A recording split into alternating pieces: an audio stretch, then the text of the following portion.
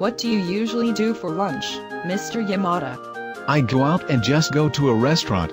What kind of restaurants do you usually go to? I don't have a specific one. I'm a lunch gypsy because I decide what I feel like at the time. What is a lunch gypsy? It's a term coined in Japan. It means to wander around without being able to decide which restaurant I want to in. But gypsy is a racist word. Really? In Japan, it only meant people on the move. I didn't know that. Recently, pubs that are open at night have started to serve lunch, which is even more confusing. By the way, would you like to have lunch with me now? That's good. What do you want to eat? I'm very hungry right now. Whatever your favorite food is, it's fine. Pasta, ramen, soba, whatever you like. So what you want to eat is noodles. You could be right.